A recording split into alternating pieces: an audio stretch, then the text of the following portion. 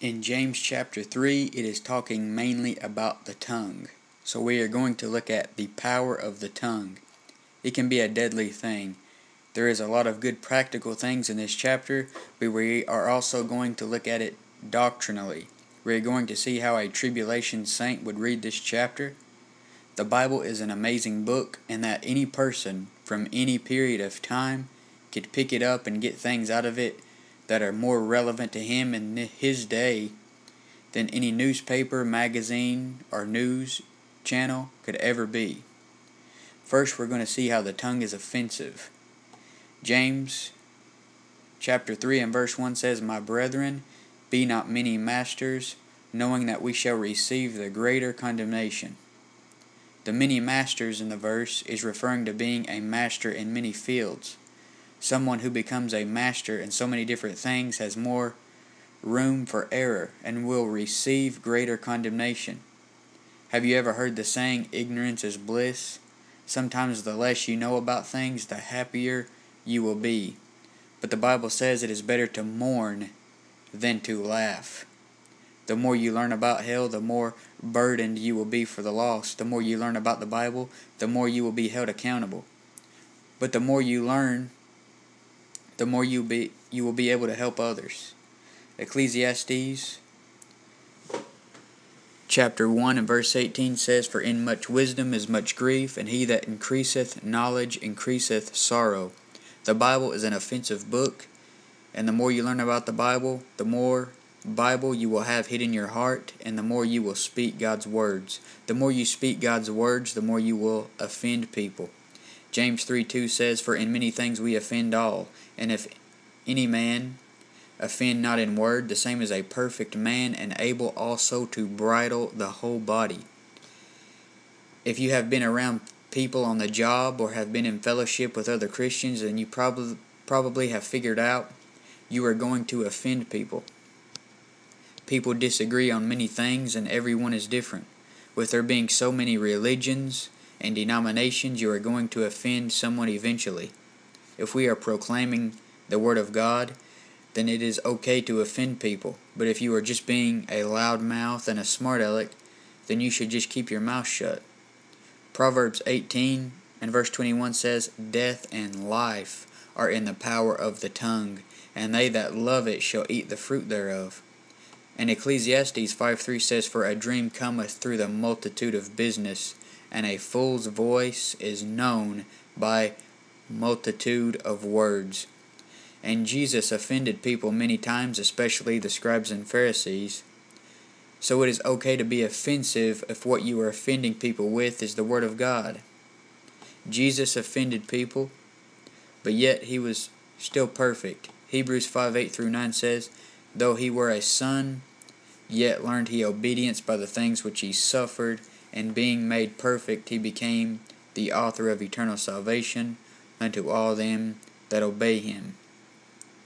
Jesus was perfect and sinless, but James 3:2 doesn't mean perfect in the sense of sinless. Job is said to be perfect, but yet he wasn't sinless. And here is the definition of perfect. In 2 Timothy 3:16-17 it says, "All Scripture is given by inspiration of God, and is profitable for doctrine, for reproof, for correction, for instruction in righteousness, that the man of God may be perfect, thoroughly furnished unto all good works." If you want to be silver-tongued, then the best way to do that is through speaking the words of God. Proverbs 10 and verse 20 says, "The tongue of the just is as choice silver, the heart of the wicked is little worth." Psalms 12 and verse 6, "The words of the Lord are pure words, as silver tried in a furnace of earth, purified 7 times. 1 Peter 4 and verse 11, "If any man speak, let him speak as the oracles of God." When we speak to people, we should speak the words of God. When we are asked a question about the Bible, we shouldn't give our opinion. We should give the words of God that we have hidden in our heart, even if they offend people. We shouldn't offend people with the tongue, in a smart aleck way. We shouldn't be self-righteous know-it-alls. And when someone acts like a self-righteous know-it-all to us, we should remember verses like Ecclesiastes 7:21 and 22, which says, "Also take no heed unto all the words that are spoken, lest thou hear thy servant curse thee, for oftentimes also thine own heart knowest that thou thyself likewise hast cursed others." We've all cursed other people and put down other people, so don't get all bent out of shape when someone says something bad about you. Next, we will look at how the tongue controls our actions. James 3:3 says, "Behold, we put bits in the horses' mouths, that they may obey us, and we turn about their whole body." Just like something as small as a bit controls a horse, the tongue can control our body. When someone swears allegiance to the Antichrist with their tongue in the time of Jacob's trouble, they will end up getting the mark in their body. Revelation 13:16 says, "And he causeth all, both small and great, rich and poor, free and bond, to receive a mark in their right hand or in their foreheads." So just as we put bits in the horse's mouth so that they may obey us, our body is controlled by a very small thing in our mouth, which is our tongue. And a quick commercial break here. Have you ever thought about how awesome it will be to come back on a white horse with Jesus Christ at the second coming? Joel 2 and verse 4 says, "The appearance of them is as the appearance of horses, and as horsemen so shall they run." Maybe we will control the horses with our tongue instead of with bits. We will speak it and they will do it. They will obey us just like the ass feared the angel of the Lord in Numbers 22 and did what he said. And maybe the horses will even speak like Balaam's ass spoke. Where else would Satan have got the idea of talking reindeer? But back to James chapter 3, look at verse 4. It says, "Behold also the ships, which though they be so great and are driven of fierce winds, yet are they turned about with a very small helm, whithersoever the governor listeth." The tongue here is likened to a helm, which is used for steering a ship.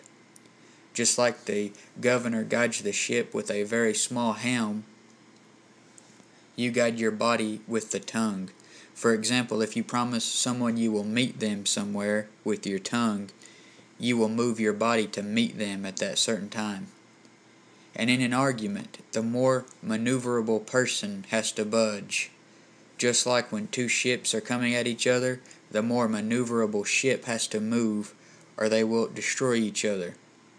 We should try to be the ones who control our tongue so well that we can stop talking and end the argument so that it doesn't escalate to violence. Next we will see how the tongue is deadly. James 3:5 says, "Even so the tongue is a little member, and boasteth great things. Behold, how great a matter a little fire kindleth." One of the 7 things that the Lord hates in Proverbs 6:16 through 17 is a lying tongue. The great boaster in James 3:5 will doctrinally be the Antichrist in the tribulation, because he comes in peaceably and flatters, as it says in Daniel 11:21. And Proverbs 26:28 says, "A lying tongue hateth those that are afflicted by it, and a flattering mouth worketh ruin." And then Psalms chapter 12 and verse 3 says, "The Lord shall cut off all flattering lips, and the tongue that speaketh proud things." A man like this causes havoc with his tongue. And Proverbs 26:20 through 21 says, "Where no wood is, there the fire goeth out. So where there is no talebearer, the strife ceaseth. As coals are to burning coals, and wood to fire, so is a contentious man to kindle strife." Many people will die because of the Antichrist's tongue. And Psalms 141 through 3 says, "Deliver me, O Lord, from the evil man. Preserve me from the violent man, which imagine mischiefs in their heart. Continually are they gathered together for war. They have sharpened their tongues like a serpent. Adder's poison is under their lips."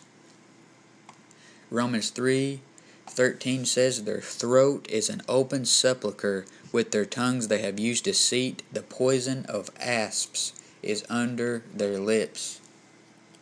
The Jews who get the sign gifts back in the tribulation, Moses and Elijah, for example, will be able to hear the Antichrist's deadly poison coming from his tongue, and it won't hurt them, and they will not die until God is ready for them to die. They will have fire that comes out of their mouth that devours their enemies. And looking back at Mark 16:18, it says, "They shall take up serpents, and if they drink any deadly thing, it shall not hurt them. They shall lay hands on the sick, and they shall recover."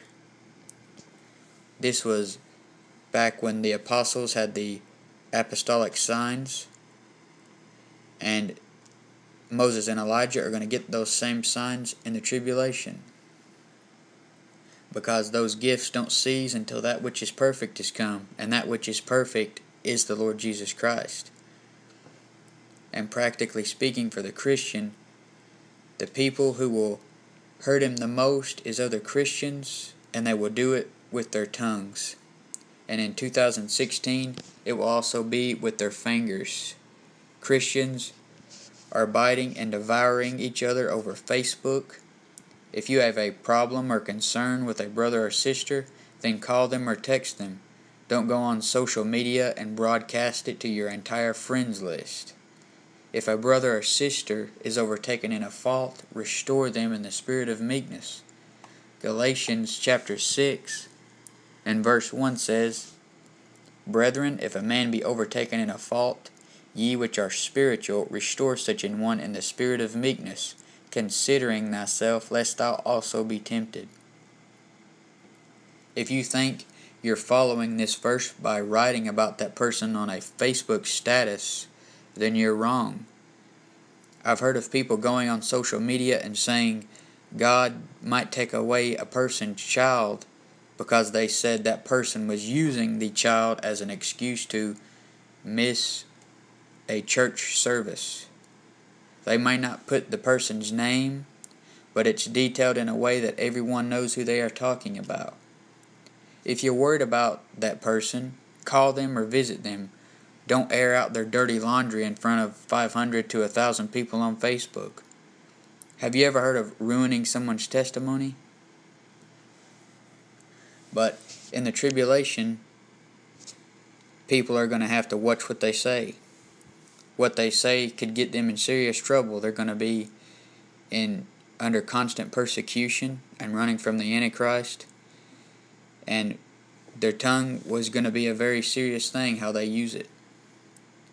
And like I said, Moses and Elijah, they're going to be able to be susceptible to the Antichrist's deadly poison that comes from his tongue.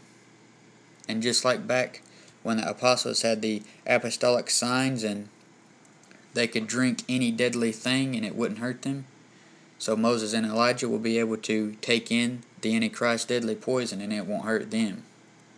But next we will see how the tongue is harder to stop than a fire.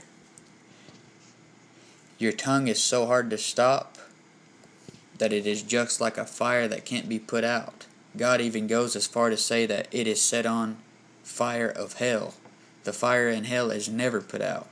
James 3:6 says, "And the tongue is a fire, a world of iniquity. So is the tongue among our members, that it defileth the whole body, and setteth on fire the course of nature, and it is set on fire of hell." It is very fitting that it says world of iniquity, because the Antichrist is referred to as the mystery of iniquity in 2 Thessalonians 2 and verse 7. And you remember how in Mark chapter 9, Jesus is talking about how their worm dieth not, and the fire is not quenched, and he said, if your eye offend you, you should pluck it out, and if your foot offend you, to cut it off, and your hand, if it offends you, cut it off. The same is true in the tribulation. And you know how I said the tongue moves the body? In the time of Jacob's trouble, a person would be better off to cut off their tongue than to swear allegiance to the Antichrist with their tongue and then take the mark. And then when they take the mark, they are damned and will be cast into hellfire. It would be better for them to just cut off their tongue than to swear allegiance to the Antichrist with their tongue and then they would take the mark of the beast with their body. The tongue is like a fire, and it is hard to put out. The Bible says sometimes we should just be quiet. It says in 1 Thessalonians 4:11, and that you study to be quiet, and to do your own business, and to work with your own hands as we commanded you.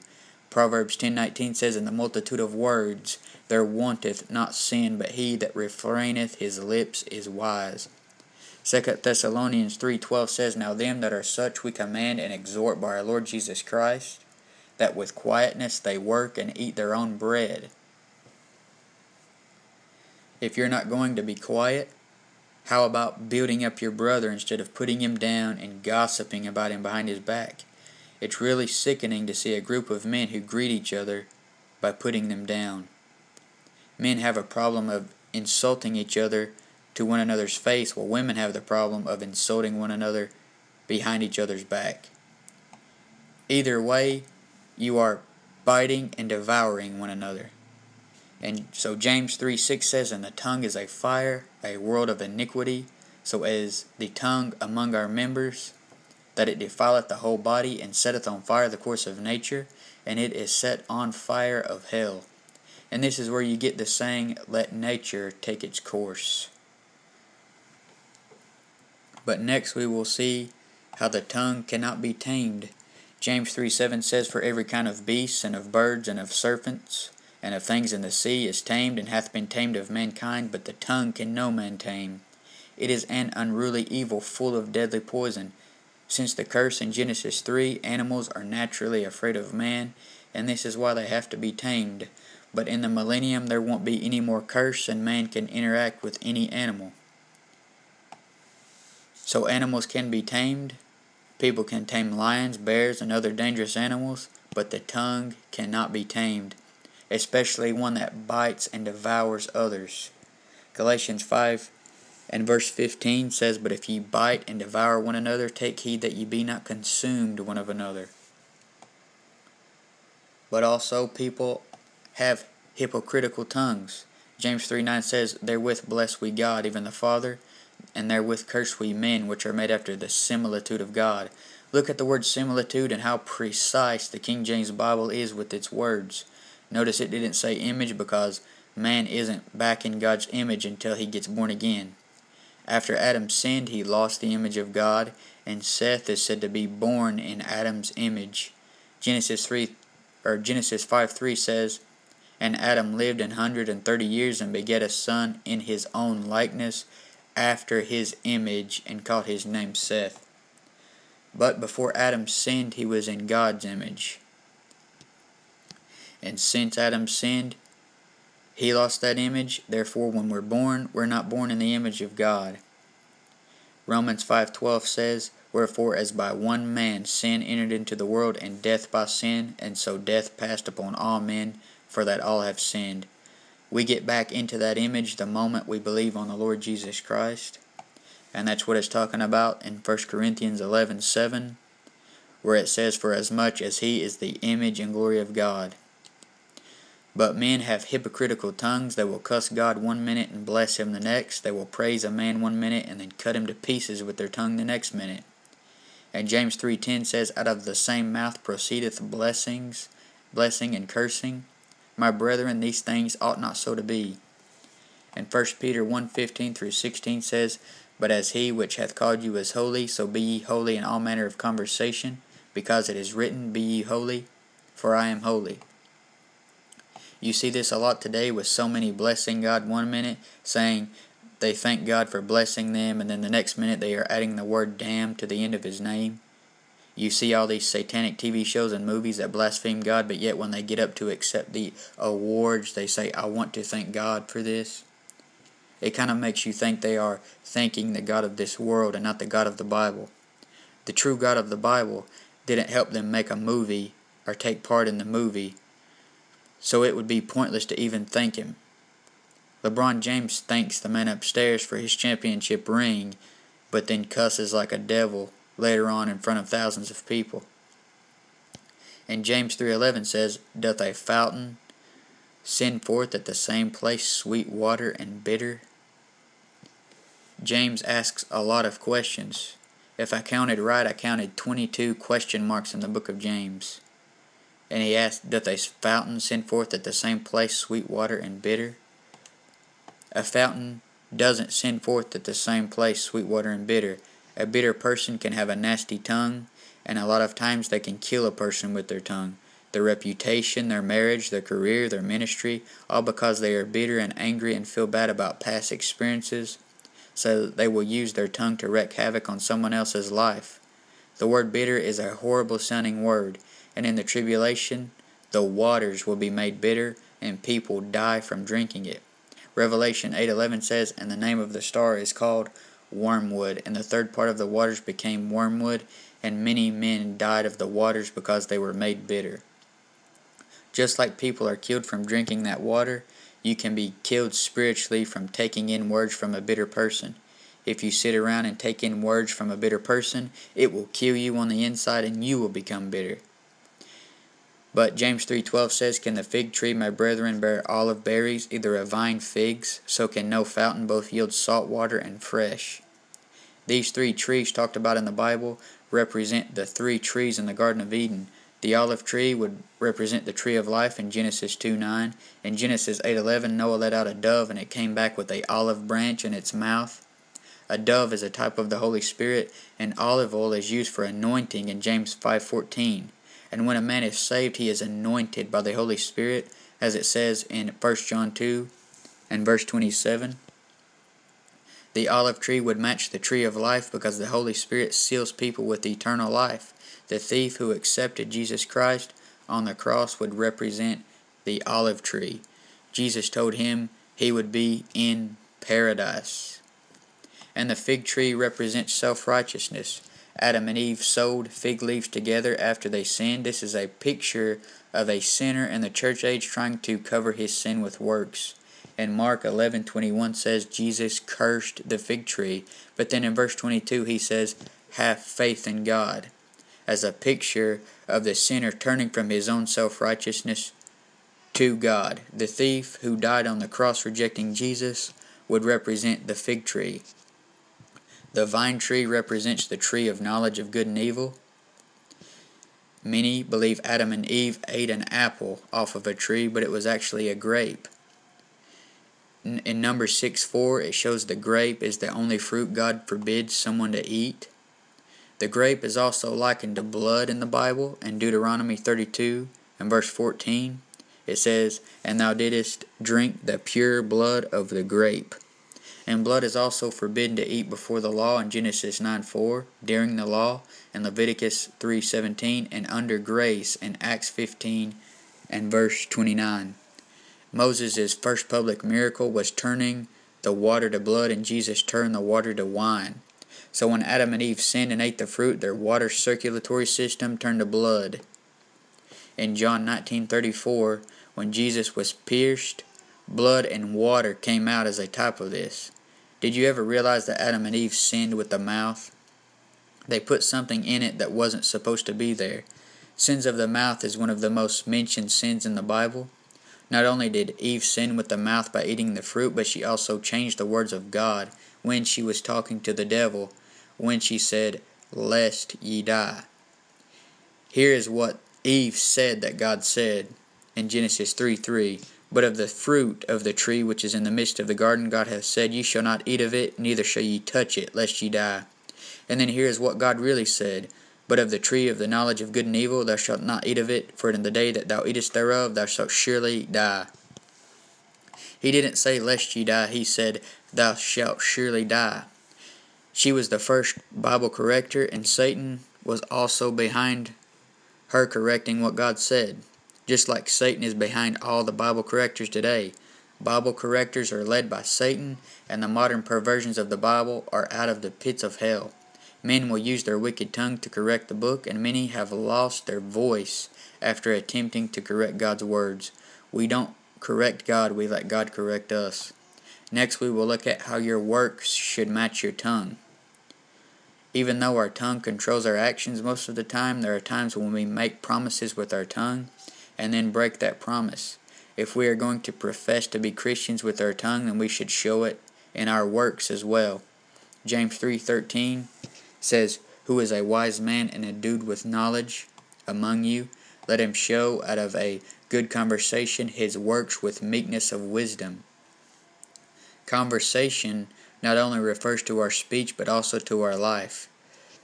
1 Peter chapter 2 and verse 12 says, having your conversation honest among the Gentiles, that whereas they speak against you as evildoers, they may by your good works, which they shall behold, glorify God in the day of visitation. A woman can lead her lost husband to the Lord by her conversation, not just her mouth saying godly things, but her being a godly example in front of him. And 1 Peter 3, 1 through 4 describes a woman who through her chaste conversation can lead her husband to the Lord. And James 3:13 says, who is a wise man and endued with knowledge among you? Let him show out of a good conversation his works with meekness of wisdom. And meekness is controlled strength, having strength and knowing when you should use the strength.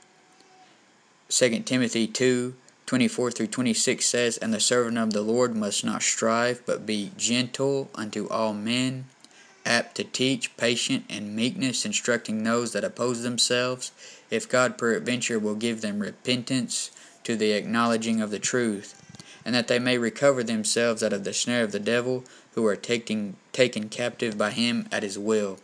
The vast majority of the time, we should approach people and be wise as serpents and harmless as doves. We are to be meek. It said, out of a good conversation, showing out of a good conversation his works with meekness of wisdom. And James reveals the difference between godly wisdom and worldly wisdom, because the workers of iniquity under the Antichrist will seem godly and wise, and because the devil is said to appear as an angel of light in 2 Corinthians 11, as well as his ministers. Satan appeared as wise to Eve in Genesis 3:5. The Antichrist will have power, signs, and lying wonders, as it says in 2 Thessalonians 2:7. And during the tribulation there are going to be false Christs and false prophets deceiving, as it says in Matthew 24:24. They are going to have wicked and worldly wisdom. And James 3:14 says, but if you have bitter envying and strife in your hearts, glory not and lie not against the truth. And that stuff is what comes from false wisdom. Look at verse 15. It says, the wisdom descendeth not from above, but is earthly, sensual, devilish. In Ezekiel 28:3, Satan is said to be wiser than Daniel. When Satan is deceiving our country, he is using education. And the education now is a false wisdom. And education without salvation is damnation. The result of this wisdom is found in verse 16 of James chapter 3. It says, for where envy and strife is, there is confusion and every evil work. But the right kind of wisdom is found in verse 17. But the wisdom that is from above is first pure, then peaceable, gentle, and easy to be entreated, full of mercy and good fruits, without partiality and without hypocrisy. True men of wisdom are ready to answer any question to any seeker of truth. He shouldn't get mad at the question, and he should be ready to answer on the spot. That is the wisdom that cometh from above. He should be ready to answer questions like, how were people saved in the Old Testament? And he shouldn't get angry. He should be ready to answer a Bible corrector who questions his faith in the King James Bible without getting upset. We should answer without partiality and without hypocrisy, because we ought to have consistent answers. A man who has the right kind of wisdom will have a good conversation. His tongue will match his actions, and the outward fruit of this wisdom is righteousness. James 3:18 says, and the fruit of righteousness is sown in peace of them that make peace. He wouldn't be making peace because he isn't easy to be entreated and he gets angry. The wisdom from above is pure and peaceable. A wise man isn't always comparing others to himself and being a fruit inspector. A fruit inspector will say a man is lost just because that man is doing a certain sin that he himself isn't doing. The fruit inspectors don't make peace, they make strife and contention. A man's ministry shouldn't be based off of exposing the errors of others. That isn't pure, peaceable, and gentle. All a lot of these guys do is write books against other ministries and make videos against other ministries and just badmouth each other. And that isn't making peace. It's strife and contention. I do believe we are to expose error, but that is not what your whole ministry should be based on.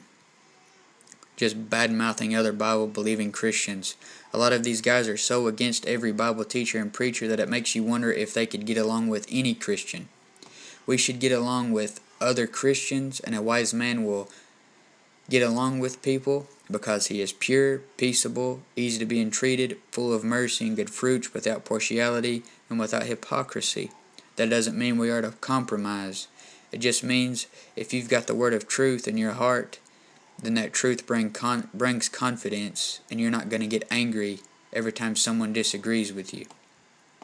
But this has been James chapter 3 on the power of the tongue. We should use our tongue to build each other up. We should use our tongue to proclaim the words of God. And we proclaim the words of God because we have the words of God hidden in our heart. And when you do that, you will show the right kind of wisdom. We will not be hypocritical with our tongue. If we proclaim His words, our tongue won't be full of gossip and set on the fire of hell. If we stay silver-tongued because we are speaking the words of the Lord, which are pure words, as silver tried in the furnace of earth, purified 7 times.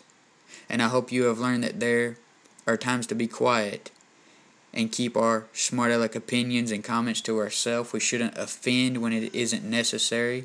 And the times that it isn't necessary is when we are communicating to someone in a way that is contrary to what the Word of God says. Being a smart-aleck know-it-all gossip, for example, is a time when you should keep your mouth shut. However, we can offend when speaking the words of God because the Word of God will offend. But I hope this study has helped you, and you will continue to study the chapter.